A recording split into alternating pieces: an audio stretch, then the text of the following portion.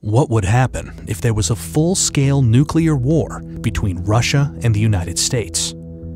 Based on non-classified data, the aftermath might go something like this. When one side launches nuclear missiles, the other side detects them and fires back before impact. U.S. submarine-launched ballistic missiles from west of Norway start striking Russia after about 10 minutes. And Russian ones from north of Canada start hitting the U.S. a few minutes later.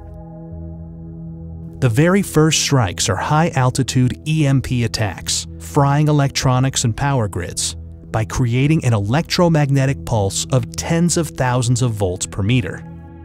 The next strikes target command and control, as well as nuclear launch facilities.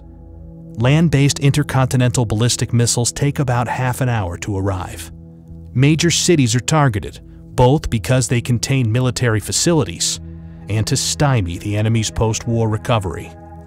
Some cruise missiles take hours to reach their target. Each impact creates a fireball about as hot as the core of the sun, followed by a radioactive mushroom cloud. These intense explosions vaporize people nearby and cause fires and blindness further away. The fireball expansion then causes a blast wave that damages buildings, crushing nearby ones. The United Kingdom and France have nuclear capabilities and are obliged by NATO's Article 5 to defend the US. So Russia hits them too. Firestorms engulf many cities, where storm-level winds fan the flames, igniting anything that can burn, melting glass and some metals, and turning asphalt into flammable hot liquid. But the explosions, the electromagnetic pulse, and the radioactivity aren't the worst part. Nuclear winter is, caused by the black carbon smoke from the nuclear firestorms. The Hiroshima atomic bomb caused such a firestorm, but today's hydrogen bombs are much more powerful. A large city like Moscow, with almost 50 times more people, can create much more smoke. And a firestorm sends plumes of black smoke up into the stratosphere, far above any rain clouds that would otherwise wash out the smoke. This black smoke gets heated by sunlight, lofting it like a hot air balloon for up to a decade.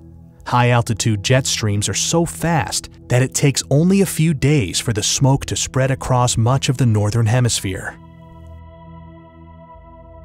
In the meantime, Earth gets freezing cold, even during the summer, with farmland in Kansas cooling by about 20 degrees centigrade or 40 degrees Fahrenheit, and other regions cooling almost twice as much. A recent scientific paper estimates that over 5 billion people could starve to death, including around 99% of those in the United States, Europe, Russia, and China. We obviously don't know how many people will survive a nuclear war.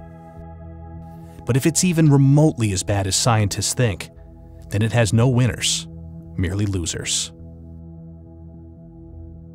It's easy to feel powerless, but the good news is that there is something you can do to help. Please share this video, because the more people know about nuclear war, the less likely it is that we'll start one.